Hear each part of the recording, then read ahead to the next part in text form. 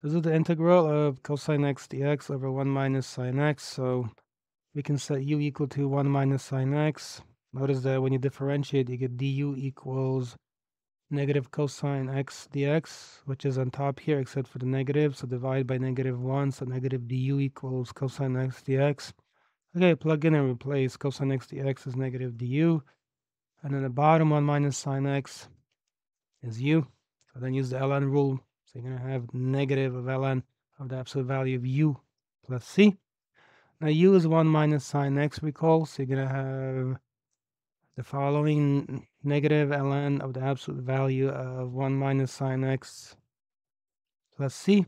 But now notice the feature of 1 minus sine x is always 0 or a positive number. Just do a little graph over here on the side. So graph 1 minus sine x, the argument into the ln function here. Okay, so look at it. We'll zoom in over a tiny portion. So you see, it's always 0 on the bottom, or it's a positive number. The original has 1 over sine x, right? That would not be defined when 1 minus sine x equals 0. That carries over to here, like when 1 minus sine x equals 0, this is not defined, but everywhere else, as you can see, it's positive 1 minus sine x. So we can just write negative ln of 1 minus sine x plus c. You don't need the absolute value bars.